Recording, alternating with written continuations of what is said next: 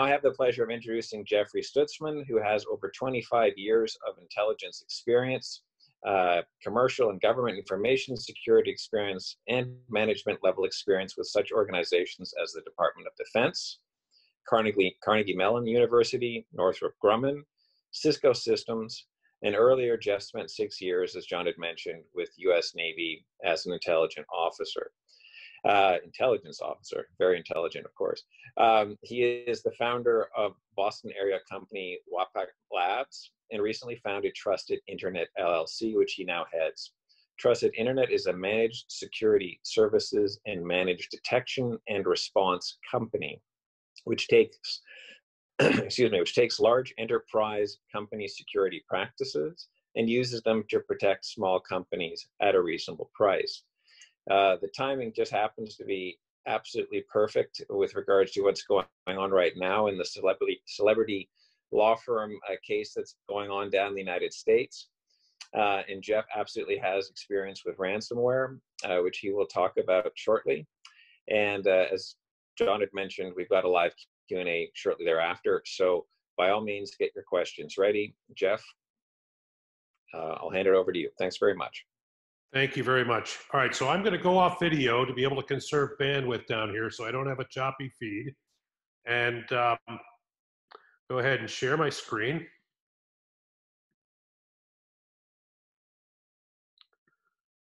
And there we go.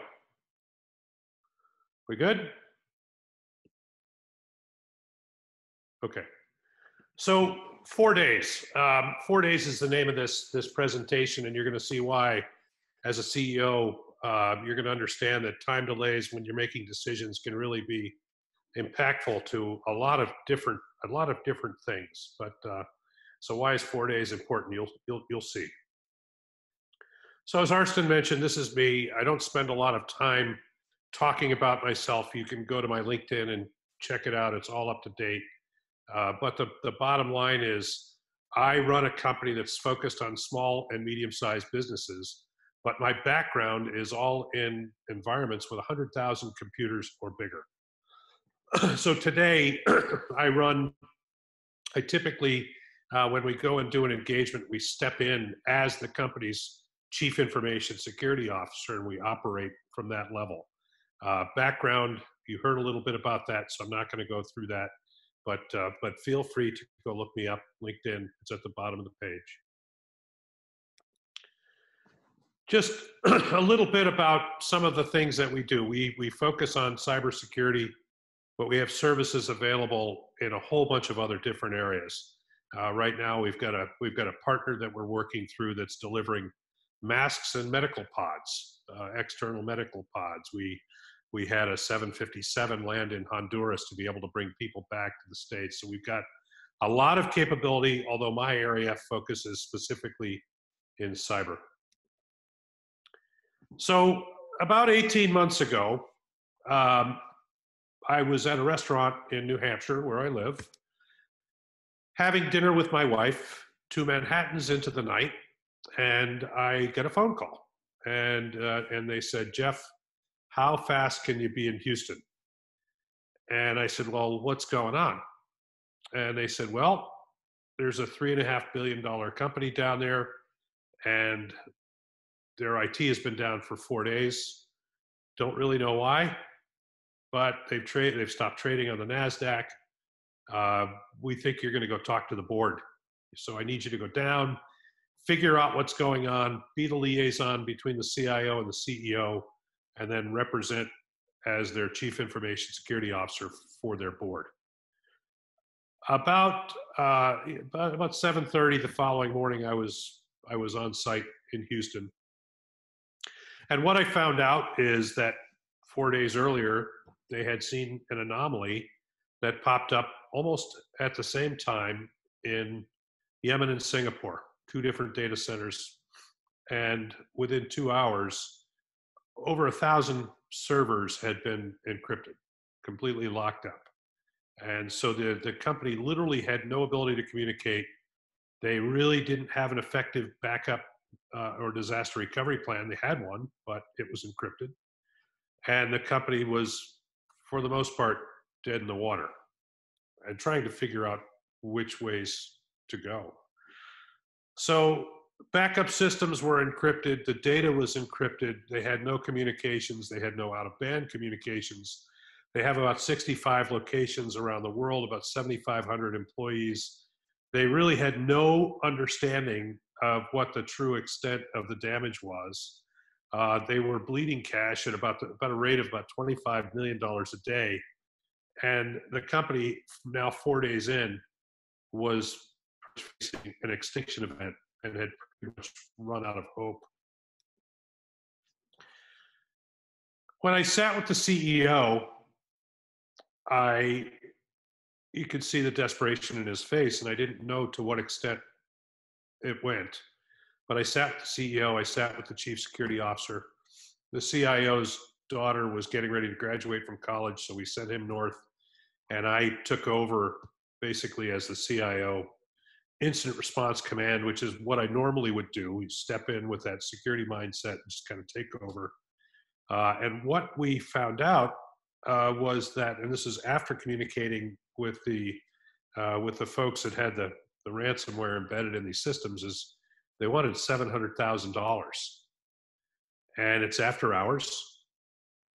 And it was actually a little bit more than $700,000. We were able to negotiate them back a little bit. But the challenge that we had was we're 4 days into an event. Usually if you get ransomed, you get about 72 hours to be able to respond before the key gets automatically wiped out. But because we believe that this was a targeted event, they were a little bit more lenient. And it was a pretty sizable number. It was the third largest payout in American history at the time. And so we ended up having to pull a wire out of the bank after hours. We had to find an exchange that would convert $700,000 into Bitcoin. And then we had to trust that we were going to put the Bitcoin into the internet and that somebody on the other end was going to pay or was going to give us the decryption key. So this is what a $100,000 Bitcoin transaction looks like. And so you can imagine I'm sitting in an office with CEO and the chief security officer. I'm sitting behind a desk, and from the waist up, I've got the game face on. From the waist down, not so much. So this was transaction 3 of 6. We did 7 of them that night. Our first transaction was just 1 Bitcoin to test. And then the last one, we did it every half hour because it took a half an hour to get the transaction complete and for them to be able to put it into what they called a mixer, meaning it's going to become non-traceable very quickly. So we had to just believe that in the end, we were going to get a decryption key and we were just going to have to go through this at $700,000 versus $25 million a day for 4 days. The payoff is significant. So here's the way it went. Day one, the IT team figured out very quickly that they were unable to contain the damage. In fact, a lot of the servers were virtualized, just like many of yours. They actually turned off the virtualization. The code turned it back on so that they could go in and finish the encryption. It was turned off again, and the code turned it back on. And so it was just constant back and forth. All of the data centers around the world. So the IT team was unable to take care of it. Day two, they really had no understanding of what the damage was. The attack vector was unknown. They didn't even know what was going on. They hadn't really received a ransom note at that point because everything was encrypted. On day three, they brought in CrowdStrike, which was unable to recognize the malware, and I'll talk about why in just a second. By day four, we were brought in on day four. We notified the board. I counseled the company on how to work with the FBI, and we could talk about that as well, maybe in a Q&A. That's a really good topic. How do you deal with the FBI? And we paid a ransom after hours. All three of those bullet points could be 45-minute presentations. They were really good, kind of Harvard case study type of processes that we went through. 10 o'clock Eastern, we received the first decryptor key. So we finished making payments at about 7 o'clock at night. And I sat for 3 hours and waited, praying that they were going to send us a decryption key. Now, a lot of people say don't pay the ransom. And this is kind of a religious discussion. As a CEO, you have to make a choice. And that choice is going to be what's best for the company and what's best for your fiduciary relationship to the board. How do you maintain that relationship? A lot of shareholders out there. So the CEO in this case, he had to make a decision: $100 million potential extinction event or pay a ransom. Sometimes you don't have to, but in this case, there's a lot of decision points that go into this. So for 3 hours, they sat across the office from me and said, "Jeff, are they going to send a key?" And I said, "Yes, they're going to send a key." "How do you know? How can you be sure?" I said, "Because if they don't send a key, after we paid the money, nobody else is going to pay ransom. This is a customer service business." So at 10 o'clock at night, we received the first key and it didn't work. And I went back and I sent them a note, didn't work. They put me in touch with their help desk, who sent me another key, which worked. We tested it out. By the morning of day 5, we had critical operational systems back in full operation. By day 6, we were in full swing of restoration. By day 7, all of the operations that we had decrypted were validated. We were able to recover about 90% of the business systems, and between June and October, we put in architecture that wouldn't allow them to come back in, and we continued with recovery. So it literally took about 6 months to get back to full operation after they had encrypted all of these things. Okay, so why?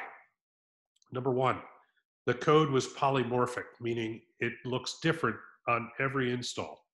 So traditional antivirus won't find polymorphic code.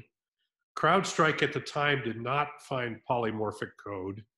We had to reverse engineer the code to figure out what it looked like, derive a signature, and then start searching across the computer base to find the code that we were looking for and to figure out where it had been encrypted, or where the encryption was happening.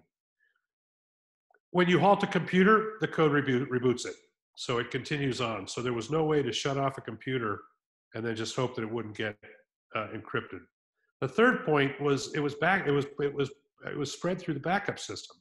So the company had best practice backups at the time. They had a Veritas system, and every 2 hours, the Veritas system would reach across these 65 locations and 7,500 employees, and it would do an incremental backup. But every time the backup system touched one of these computers, it reinfected it with the ransomware.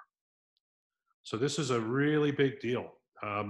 What we found, and the reason it took so long to recover operations, is because the IT guys always think that they can fix this, but they don't really have the ability to do that, especially with this type of a complex installation. The reinfection processes, every time they change the data, they lose the ability to decrypt.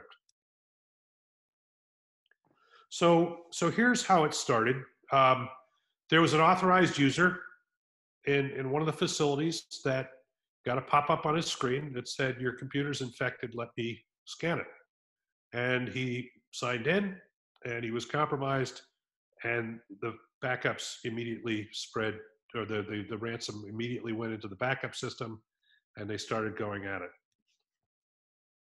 3 key components to the way this operated. Number 1, Dridex was used originally to capture credentials. So the first step in this thing, when the guy jumped up on the pop-up, was they started looking for credentials. The second thing that they did is they started using those credentials on every remote desktop session that they could find in the company, which, when they finally got in, allowed them to get into the backup system.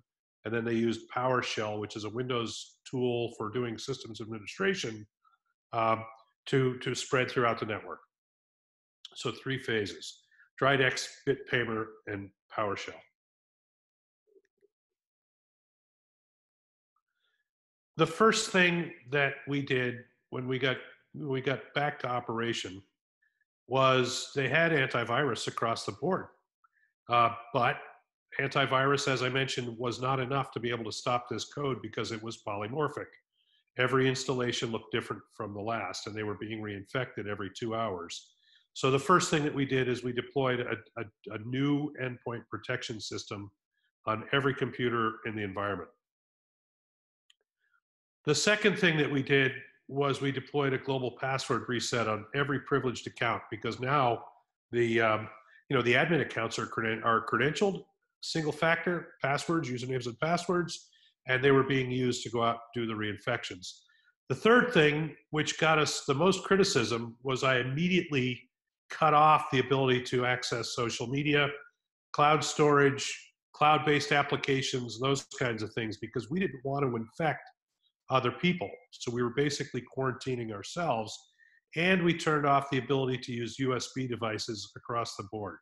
So the idea was that we wanted to isolate each computer as its own island, put tools on it that would allow us to go hunt for the signature that we were able to derive that was being spread through the backup system, get it clean, and then bring it back to operation.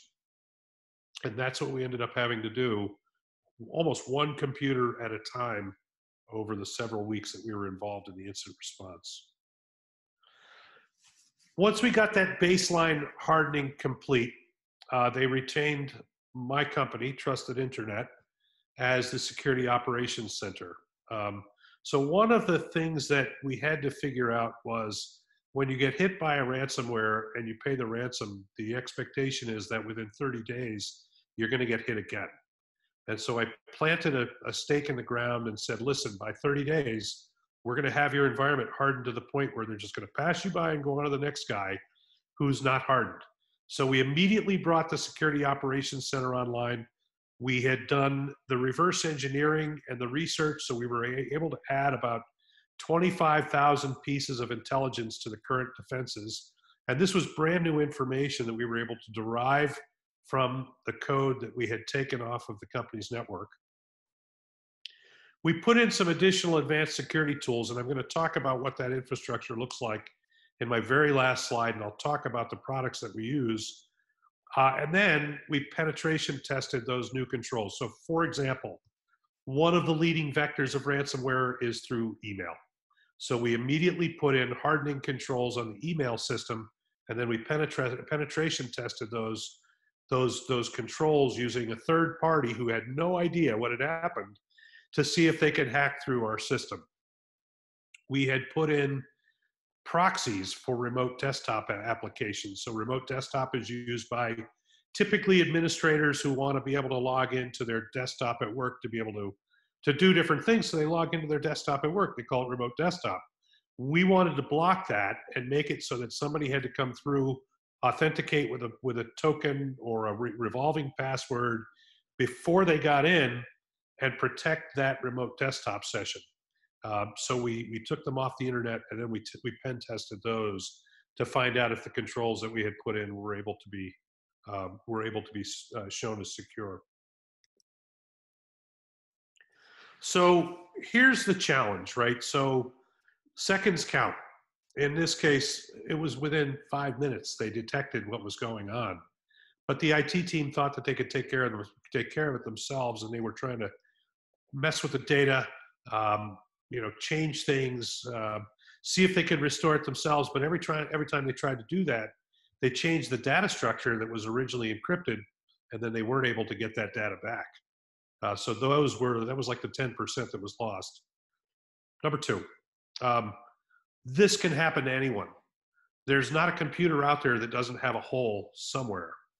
And the idea that, if you are a mid-sized company and you're impervious to this, don't believe that. This is not just a lottery where you're going to go out and somebody's going to say, I caught you surfing porn, send me $300, or I'm going to tell everyone. This was a targeted event. And in a targeted event of a mid-sized company where they think you can pay $1 million in ransom, they're going to look for the right opening in, and they did. Be ready. So if you don't have people that are watching your network 24/7 for these types of things, you could buy the best firewalls, the best intrusion prevention, and all those kinds of things, but their intel is only good to the last load, and they're trying to protect everyone, not just you. And so you really have to have somebody that's watching your network all the time, fending off that last 5 or 10%. And then the last is they won't be stopped, right? These attacks will not be stopped, but they can be managed if you're prepared for them. So why is 4 days important? 4 days was the amount of time that it took the IT team to try to fix it on their own. Before the CEO had really known what was going on, before the CEO had told the board, and before the CEO really understood that he was in the middle of a ransomware event. All he knew was that the systems were down. And then the last part of this is at a cost of about $25 million a day in losses, $700,000 and $4 million in remediation. So this went on for 4 days. What I found out later when I was doing some work for another company is they had hired a retired FBI agent who told me that he was out of, I forget which office, but there were 2 offices that were battling back and forth between the FBI as to who was going to take this case. And they split it. One was going to handle incident response. The other was going to handle the breach of fiduciary case that they were going to bring against the CEO for not telling the board for 4 days. And so there's a whole lot of things that are happening all at the same time, but 4 days was a critical time. So this is, I kind of joke about this, right? Most people think that this is what their IT looks like. As long as it's running and I'm making money, we're good. But in truth, this is what your IT looks like. And every door has something different behind it. And so you kind of have to think about the fact that, you know, for every new cloud application, for every new vendor that you bring on, for every new cell phone that you add to your network, you're adding another layer of heterogeneous complexity to your IT environment. And that expands something that we call the digital footprint. Because you're adding these things on without doing the security work to make sure that that new SaaS environment in your Amazon cloud or whoever it is you're using has got the security on the back end. You're basically introducing what I believe is an insecure environment into your own now secure environment, maybe. But the bottom line is there are a lot of things happening in the back end. So I want you to just consider a couple of thoughts. Number one, right now with COVID, and this is even before, but right now with COVID, the first few weeks of COVID for us, we were building VPN solutions in Amazon Cloud to be able to pull 4,000 employees in and then pipe them back to their home offices so that they could work. But what's happening right now is you've got people who are working from home, and fast internet is really cheap. And most of these people have 300 megs of internet at least. I've got several with a gig, and your employees today who are working from home are probably working from home without firewalls and without up to date antivirus and a lot of the things that you would require inside the company.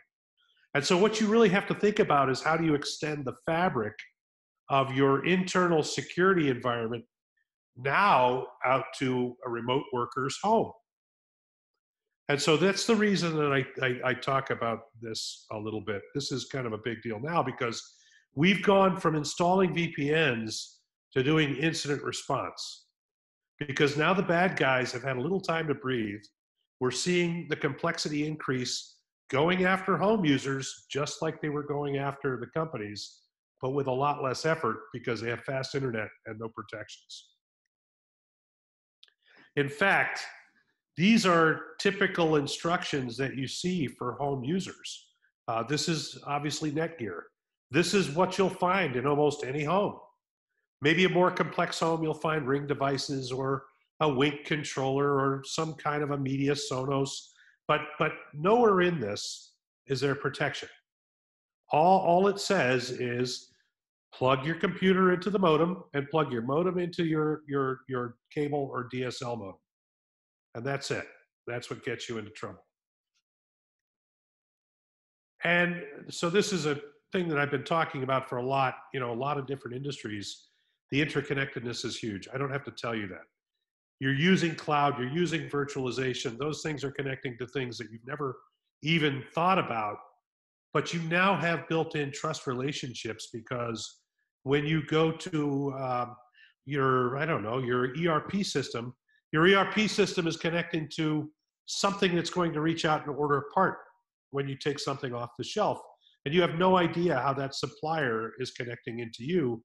And now everybody's doing it from home. Okay, a couple of targets. Mobiles. Mobiles are computers. That's all there is to it. So one of the things that we see all the time now that we don't really have a good answer for is that mobiles are being used for crypto mining. But we're also now starting to see remote access Trojans get pushed to telephones, which give people the ability who are doing work off their phones to be monitored, to use that for tunnels into other things, and to attack other people. Executives. Executives get hacked at home just like they get hacked in the office. No question about it. Every single time, no doubt. This thing that I put up in the middle, we responded to the number 2 in a company out in California last year, and she had called us and said, Jeff, somebody stole my telephone number. I said, well, okay, how do you know? Because I called Verizon and they have no record of me. And so they had ported her telephone number over to Google, and then they used that telephone number to call the banks and change the PIN for her bank account. So they had stolen $82,000 out of her personal bank account in the course of about 3 weeks' time. She actually wrote a blog and a vlog about what we did. It's called The Fiscal Feminist. You can go look it up. She tells the story about how we came in and were able to take care of her. But we literally had to go to her house, rebuild her entire in-home network, put firewalls in place. What had happened was somebody had broken into her Netgear through that architecture that I just showed you. They had this Netgear wireless modem, this Wi-Fi router, and they turned it into a keystroke logger. And they used it to capture all of her usernames and passwords when she was logging into her bank accounts and her email and her work and all of these other things. This is a big deal. We spent 2 days with her just calling the banks and getting all of these things fixed. The unsuspecting, look, kids are tough. Everybody likes to game. Most of them like to use Steam. You just don't know what your kids are into. You've got to have something that you can put on their systems to pay attention to. Cloud and SaaS, we just talked about this. This is one of the biggest vectors for being able to get infected. So when you go out and you do a review of one of your third-party IT providers, your CIO, your Chief Information Security Officer, the first thing that they should be asking is, let me see your SAS 70. Let me see your SSAE 16. These are the certifications for how the data center is protecting your stuff.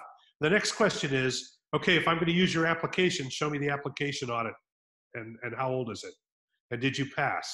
You'll want to see those kinds of things. Okay, I saved the best for last.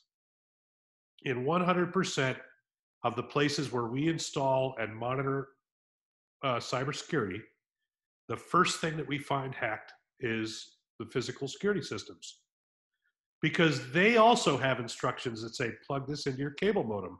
Most of the physical security guys don't understand that the network video recorders and the video systems themselves, the cameras, have back doors built into them. And they can't really be upgraded. So you have to figure out how to protect that, because this is a 100% high-risk place. And if somebody really wanted to drop malware, ransomware in your environment, this is a super easy place to do it. So this is a brand new map. I just pulled this off of a site called Shodan. You can go and plug your company name into Shodan or your domain, and it'll tell you if you're leaking. But the red dots are places around the world with Telnet openings. Telnet is a very old protocol, and it allows you to communicate to another computer over command line without encryption and just a username and password. But take a look at the numbers of Telnet sessions that are up here. 160,000 computers plus or minus around the world today have open Telnet connections. And that's just lazy, right? So this is only one protocol out of about 100,000 protocols that I could test for that would tell me whether or not a computer has a leak somewhere in the world, around the world. Okay, this is the last slide. And this is the architecture that we recommend. Baseline architecture. We use this across the board. It's meant to be a common sense approach to security, not a compliance approach to security, but it turns out that it actually satisfies a lot of the compliance requirements for the things that you'll have to deal with. In the US, it's HIPAA, CMMC for government defense contractors, but this is gonna do it for you. Here's the way it works. Every computer gets two pieces of software. One is an antivirus system that allows your security operations people, or mine, whoever you use, to be able to manage your antivirus remotely. So not only does it give us the ability to do antivirus, but also we do 24/7 scanning for vulnerabilities on the system that we can push a button and update for immediately. So we have vulnerability scanning, we can do remote troubleshooting, it has a VPN client in it, and worst case scenario is we can quarantine the box so that only we can talk to it. And then we'll call you and say, hey, so this is one of those things that's required. Number two on every endpoint is something that we call anti-evasion. Anti-evasion basically says, if anything tries to evade antivirus, kill it automatically, don't ask. So what this does for us is it builds a forensic trail so that we can log into the computer, find out what had happened, see the evidence chain, figure out what was going on, create a signature, and then we can go back through our tools and try to fix it all remotely. Number two, just up the stack. Right here, we put a next generation firewall or a stack of security tools that give us that same capability. But in small and medium-sized companies, most of these things come in one box now. You don't have to go out and buy a whole lot of hardware and software. So what this does is it gives us the ability to do on-the-fly intrusion prevention. If we see an attack coming in, we automatically block it. If we see something inside your computer, your environment that's trying to reach out to somebody that's known bad, we automatically block it. It gives us the ability to look at your DNS queries. DNS is like the telephone book for the internet. I want to know Jeff Stutzman. Jeff Stutzman, here's the name. His phone number, 603-930-2222. You do the same thing with computers. You want to go to Google. Google's address is 8.8.8.8. There it is. And so this DNS translates one to the other back and forth. And what this does for us is we know many of the addresses that are bad. So if you go out and you look for XYZ123, and we know that XYZ123 is hosting malware, and it looks for that address, we just automatically deny you the ability to go to XYZ123. And so that's a really powerful tool, because what we don't want to do is to start telling you, you can go to this website, but you can't go to that. We don't want to filter your websites. We want to look at the lookups for where it's going, because they change so quickly. The next thing, if you have passwords in your environment, get rid of them. This is a no-brainer, low cost, high payoff. It's going to save you. It's so easy now. Almost everybody has two-factor authentication built in. The way we do it is I say, if I log into a system with a user and password, I want to get something on my cell phone that gives me a code to plug in. That's the way I like to work. That's the way that we install. We also have things that you can push. Next thing, every traveler gets a virtual private network, so an encrypted tunnel back to their home firewall, so that no matter where they are in the world, they're being protected just like they're sitting in the office. We try to make it so the VPNs are on automatically, but we want these things to come back to the home firewall so that you're protected anywhere in the world, just like you're sitting in the office. If you're going to a high-risk place, we typically will give you a dirty laptop and a burner phone. Burner phones go out with no usernames and passwords. Everything happens through encrypted tunnels. Everything is on VoIP so that we can monitor you for intrusion. And then when you get back, you can either toss them away in the airport or you can bring them back for forensics, but everybody goes on a VPN. And then of course, everything is monitored 24/7. All right, so I wouldn't tell you the architecture that we use without telling you the products that we use. And you can buy these yourself. If you're using these, we like to lead every engagement with a product by Fortinet. Fortinet is an expert level tool. It's not something that you just go and buy and drop in. It's like you're jumping into a Ferrari and you're putting the pedal down and you're going into first, second, and third gear within the first 3 seconds. So be prepared. Fortinet gives us a lot of knobs to push, buttons to push, levers we can pull in times of crisis so that we can actually fight your network. Your SOC team has the ability to do that too. So we like to use Fortinet products for those kinds of things. If you don't have that heavy skill set, then you can use a Sophos product or a Cisco Meraki product if you're in a lower risk environment. We deploy any of those and we'll monitor them. So those are the products that we use. That's the architecture, and you've heard the story. So now you know the story. This is how you prevent it. And questions? Before questions, Jeff, I want to thank you on behalf of everybody. That was a fantastic presentation. I think everybody needs to take at least 30 seconds to recover from what you told us. I wouldn't use the word scared us, but certainly got our attention. Let's put it that way. To have you on this call is just fantastic, and I know there's going to be a lot of questions. If people have questions, or when you have questions, you can put them in the chat box, or you can hit the raise hand button, and we'll watch for those. And when you're called on for your question, if you could just give us a brief, quick, 15-second self-intro, that would be fantastic as well, just so we know who's asking the question. But thank you so much, Jeff. I have a quick question for you while we wait for some others to pile in, and that is, we talk about COVID really exacerbating the situation here. A lot of people working from home. You talked about that, but how much has this problem increased since COVID-19? So it's funny you asked that. I had to quote that this morning. We've had about a 6x increase in incident response calls in the last 2 or 3 weeks. 600%.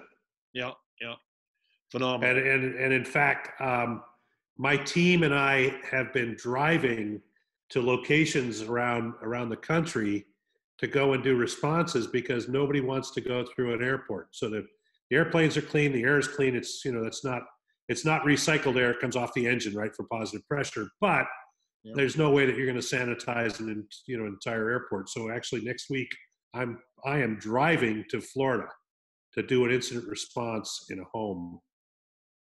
So yeah, about 6 hours. Driving, avoiding the airports, eh? Yeah. Yeah, very good. Well, thank you for that response. We've got 2 questions in the chat box, but I'm going to call on the person that has them. And Paul Gibson, I see you have a question, and then Carmen will go to you. But Paul, do you want to ask the first question? Yeah, Jeff? thanks. And, I'm just coming down off the terror right here.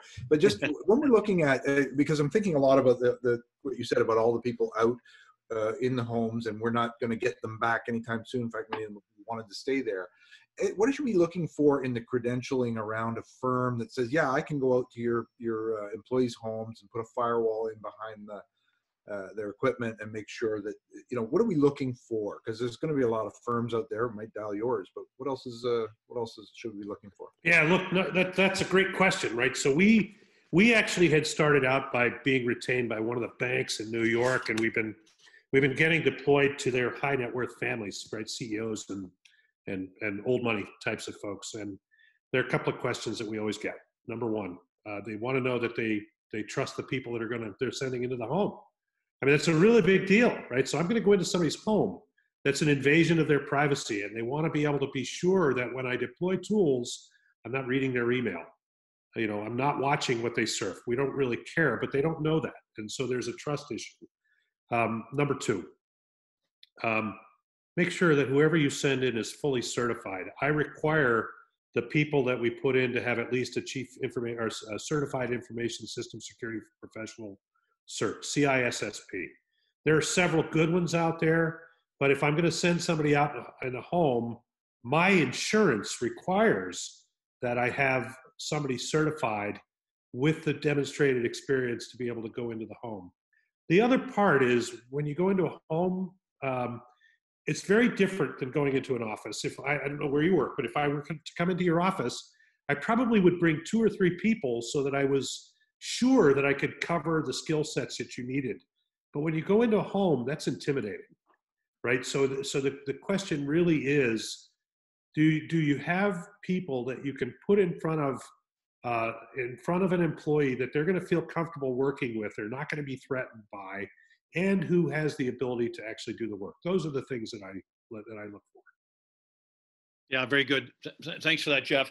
And Carmen, just a question from you, and maybe you could just give a quick self-intro, and then going to call on you, Dave Hardy, for your question. Okay, so Carmen, over to you. Thanks very much. I'm Carmen Steng from United Van Lines. I am the general manager for United. Just to clarify, you had mentioned that it's best to have forced VPN to ensure your employees are always VPNing into your system. Our systems, a lot of our applications are web-based. Do you suggest that we make it mandatory for them to VPN in before they even access those web-based or intranet systems? I do. Okay. Absolutely. Thank you very much. Yeah, and so, but this is a great point, right? So there's a couple of ways that you can approach VPN. You can approach it where you're going to have it log in from the minute that you connect. So you could use like a Cisco AnyConnect. If you've got a Cisco backend, or the Fortinet client will do it. So we like to have that from the minute the computer comes on, automatically connect into your VPN, back to your firewalls in the office, and then go out to your SaaS, because it's going to operate just like you're sitting in the office, right? Otherwise, you're kind of taking a chance that, you know, maybe they're going to bring an infection, or yeah. Thank you. No, very good. Thank you. And Dave, your question, and then we're going to go to Zane Yassy. So, but first, Dave, just a quick self-intro, and then your question. Yeah, Dave Hardy. I'm president of Hardy Stevenson Associates Limited. We're a environmental planning engineering firm. We have firms working for us across North America. My question is, generally, it's a more general question. Where are the countries, or who are the actors that are kind of most commonly the problem or the source of ransomware? Okay, so there's a couple of places, and this is a non-trib discussion, if you wouldn't mind. But Russia does it for money. China does it because they're usually, the pipes are being used by other countries. So when you hear about Chinese hacking, that's usually about espionage and intellectual property, but there are really open connections that are coming out of China that we see other actors do it. A couple of years ago, you probably had heard about the Sony breach, the ransomware that happened there. That was North Korean actors, a group called Lazarus. And so it was said that Lazarus was a group of people that had been deployed out by the regime, and they were told, don't come home unless you've earned at least $100 million per person, or we're going to kill your families. This was a big deal, and the sourcing was actually pretty good on that. So you've got government-sponsored ransomware actors that are out there doing targeted events for the money, for places that have to have money. So Iran was doing it for the longest time. We've seen a little bit out of South America, but Brazil is pretty good on tightening the networks down. But it's the common places that you've heard about before. Yeah, very good. Thank you. I know that wasn't a great answer, but it's actually true. So sorry, Dave. It's the answer, right? Zane, over to you. Quick intro, and then Lou, we're going to come to you for your question too. Okay, so Zane. Hi, Jeff. Zane here, Tigris Engineering. How vulnerable our phones are, and do we need to download an antivirus on our phones? Yeah, so I run a Sophos product on my Android phone just to be safe, but the phones are computers, and there's a lot of code out there for iOS and for Android phones. And so the answer is yes. However, I think you could chase your tail on this too, right? So you're going to come to a point where you're going to have reduced returns as a result of the increased spend. So I use a Sophos product. It works really well. It scans every application on my phone routinely, gives me a pop-up that tells me it's okay. It looks at the data coming in and out. I like it a lot. It's what I recommend. There are other things that you could do on the phones as well. They have these, they have like remote desktop management things that you can use on computers, except now you can use them on your on your phones. They're called MDM, mobile device managers. And those things are really good too for centralized management. But if you don't have somebody that's keeping up on it routinely, then it just becomes a hole into your computer, into your phone. And so now it leaves your phone open for attack if that MDM solution isn't managed actively and monitored routinely. So the answer is yes. Inexpensive, good Sophos product. I don't sell Sophos, go buy it, but you'll like it. And then think about that MDM solution for a company that has a full-on security operations center. That's a really good way to go. Yeah, very good. And just after Lou's question, we're going to go to you, Stuart, for your question, and then we're probably going to have to wrap up. But Lou, over to you for your question of Jeff. Thank you. Excellent presentation. Thank you so much, Jeff. My question relates to a comment you made earlier, and that was when the solution was presented, the FBI was approached and engaged in the process. So my question is, to what extent do you get police departments and the like involved when there is a hacking of this type? Yeah, so that's a great question. Local police, it's always good. I mean, it's always good to do a report. In our situation, and the way that I typically go about it is, I like to give the CEO 3 choices. And so I gave the CEO 3 choices, and we discussed which one he was going to use, which ended up being paying the ransom. And at that point, we brought in external counsel so that everything was protected by attorney-client privilege. And we called the FBI and said, here's what's going on, and this is our plan. And they went, okay. And they were okay with that. And so the concern was, when I showed up, that typically you have 72 hours before the encryption key gets erased. And we were up against the clock, and what we didn't want to have was law enforcement come in, try to do their own investigation, delaying the fact that we were going to have to pay a ransom and potentially losing the encryption key and have the company go bankrupt. So we gave them a notification, and we said, we're going to get back to you with our course of action. We had the discussion, we went back, and everything was good. That's the way that I like to handle law enforcement in general. The local PDs, some of them have the ability to do forensics. Most of them do forensics on things like child pornography cases. But in like in New Hampshire, they send it to the FBI anyway. So we like to be informed when we're talking to them, have a plan, make them confident that we can work through it. And they are typically pretty appreciative of that. After the dust settled, they called us up and said, can you share the malware? We said, absolutely. So we brought them up on a call, all again under attorney-client privilege, which is very important.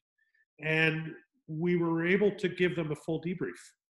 All of the questions that they had, we were able to answer. We talked about reversing the code, how it happened. They had lessons learned then that they could spread throughout their own networks. It was a really good relationship. Yeah, great. Thank you, Jeff. Stuart Wright, I think the last question is going to go to you. We're going to have to wrap up here in a few minutes, but Stuart, over to you for your question to Jeff. Sure, I've got 2 brief questions, actually. Barely hear you, but there we go. Yeah, can you hear me now, Jeff? Yes, sir. Cheers, brilliant. First question, excellent debrief, by the way, really, really impressive. Wanted to ask you, the polymorphic engine, did you identify a mutation engine which was deterring your ability to respond and recover? And second aspect to it, would AI have detected it? Second question, the 4 days it took for the C-level to be made aware and take appropriate measures in response and bring yourself and your team in, what measures could other C-level entities, and I lead cybersecurity here in Ontario, all the CISOs and CEOs report to me relating to their cyber resiliency and posture. What measures could we convey to them to take different steps to improve that response and recovery timeline? I'm going to go back on video. So, Sure. Okay, number one, AI was used and did not detect it. Right, so we brought in CrowdStrike. It's an AI-driven engine. Mm-hmm. It did not detect it, largely because there's a variable in there that just wasn't known. So the machines never really had the ability to learn on that variable, Mm-hmm. right? Which is critically important. Now they could probably, but at the Mm-hmm. time they could not. Was there a mutation? No, it wasn't. It was just built into the code. So we weren't seeing it mutate, but what was happening is we would see a box that was overwritten, and then it would be overwritten again. And then again, every 2 hours, it was being re-encrypted. So that was one of the challenges that we had. What we ended up having to do was to reverse engineer the code, and we found out that there was a random string that was appended in the middle of the file name. Typically, it's the file name itself is completely randomized. But what they did is they used the username and a little random bit in that between the extension on the file, and then it was dropped into a roaming profile on the backup system. And so the backup system has no business having a roaming profile, right, as you know. And so that was the tell for the code, and that's how we eventually found it. So that we knew that that's where it was coming from. Yeah. Okay, so the last part of that question, and I think probably the most critically important part of this question, is we now, with this client, run routine tabletops, not just know before emails that go out, right? We actually get the IT team together and we throw a card on the table and say, it could be a random card. This is what it is. What are we going to do? And we have to just kind of walk through it. It doesn't have to be, a $50,000 big four type of a deal. It just has to be, okay, how are you going to make payroll? I mean, these were the things that we had to think about. It wasn't which systems are going to be restored first. It was, how do I make payroll? How do I collect money because I have bills? And out of the, I mean, this was a live exercise. I had these guys in a room for 14 hours. And it came back to, we're going to have to go back to paper ledger for the foreseeable future. So they take in money by getting a check, putting it into their accounts receivable, taking the check, stamping it, and going to the bank. Well, they ended up having to revert to legal pad for a couple of days. And so what can be done about it is a playbook up front about what would happen if your computers went away. And whether that's for a day or 4 months, you don't know. So by far, that's the most valuable thing that this company could have done, which probably would have cost them a couple of hours of executive time. And that's it.